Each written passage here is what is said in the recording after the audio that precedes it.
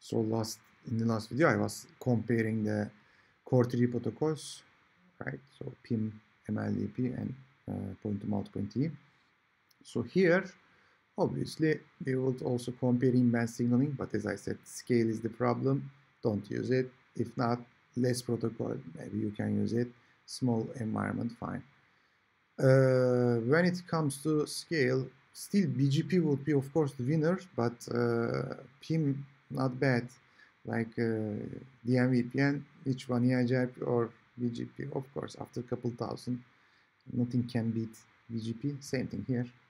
Well, other stuff, if we would compare in a not the huge scale with this requirement, with the other characteristics, what we could say, proven, so many networks runs even today, Rosen GRE, and in the Rosen GRE, the transport as well as overlay. So at the moment we are talking overlay, which means customer signaling, or service also you can call it, many names, VPNs you can call it also. For that one, PIM is used in the that draft Rosen GRE model, very well known. Okay, BGP for that purpose is new compared to PIM. For the MVPN purpose, those route types, etc. Of course, not more than 10 years, but compared to PIM, we are doing at the moment. Okay. So complex with the ASM, we say for the PIM, but actually ASM is also complex for BGP. So really ASM is complex. You cannot make it simpler. ASM, remember, any source from multicast, we talked about those rendezvous point and many other stuff. So ASM is ASM, it's complex. So you cannot say basically in BGP or some other environments, ASM is simpler. No, it is complex. But ASM, those customer ASM is translated to the BGP route types when overlay signaling is used. So understanding those nitty-gritty details are making complex also ASM in BGP. In PIM, complex but known. So many engineers, when you ask them what is rendezvous point, they can probably talk a couple hours. So, so it is known. So much documentation maybe. Enterprise networks usually use it. It is known. Many interviews also they ask probably because of them.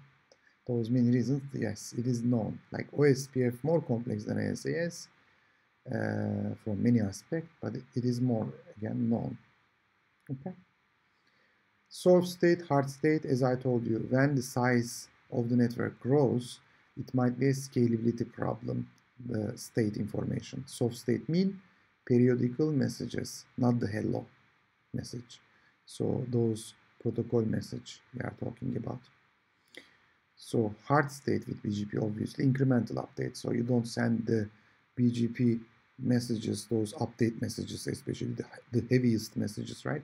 Which you send all the NLRIs, all the prefixes, if it's global routing table, entire global routing table within the BGP update message. So you don't send periodically, of course. If periodic, you are sending soft state. So in BGP, it is not the soft state, obviously. OSPF ISA is also soft state. RSVP is also our concern at the moment, those multicast protocols. So RSVP also soft state, BGP not. So hard state, which means only incremental updates we have. So silent protocol, which means link state protocols, especially routing point of view, link state protocols considered very chatty protocol, noisy protocols. Their flooding is their nightmares for many environments, especially the closed topologies, those FAT3s, because very highly connected topologies. Densely meshed, we use this term, right, in multicast. Densely meshed for very highly connected topologies. Okay. Info driven to specific PE routers, info driven to all PE routers. So with PIM, you can send the information just to specific routers. You don't have to have the full mesh. But with BGP, you need other than if you are not using route reflection. Underlay core 3, whatever it is. So core 3, even if it is data MDT or partitioned MDT, overlay full mesh. BGP adjacencies to all PE routers, PIM adjacencies to all PE routers, BGP adjacencies to all PE routers, but likely only to the route reflector.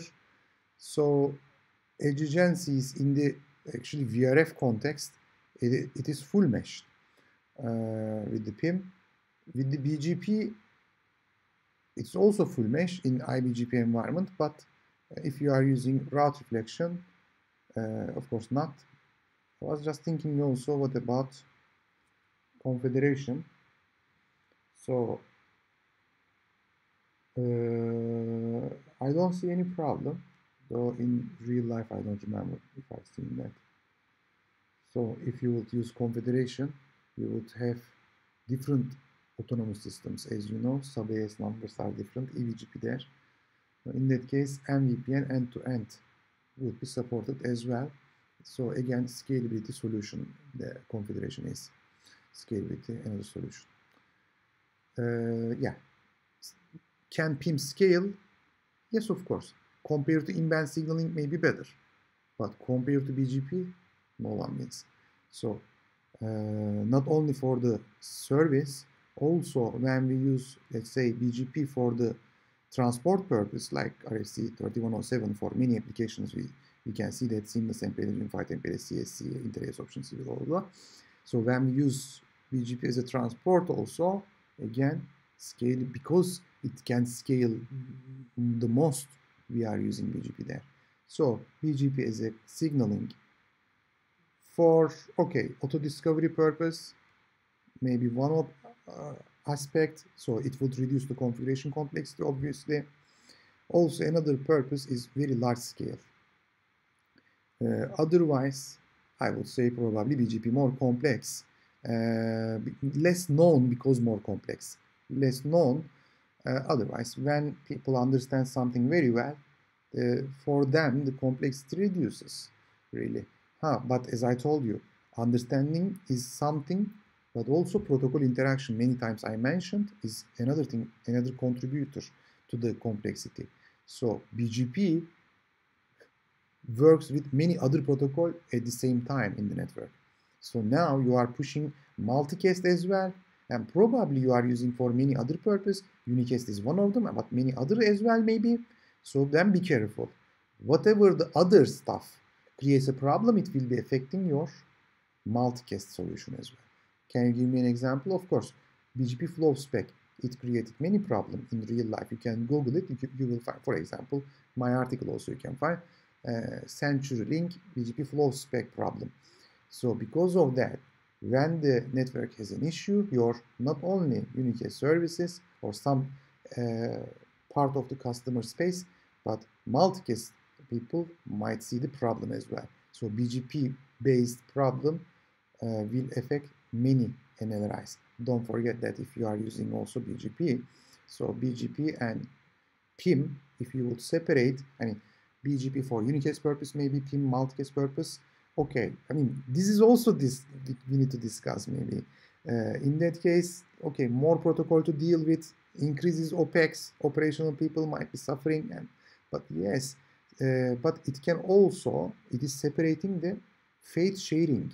So different domains, so the fate of the protocols are not the same, which means if there is a problem with PIM, BGP will not be affected. If there is a problem with BGP process, PIM will not be affected. These are all different concerns. Fate sharing or OPEX, operational expenses by running multiple protocols in the network, etc. guys. So I think that was it for only these comparison charts. Now we will continue with the other multicast topics.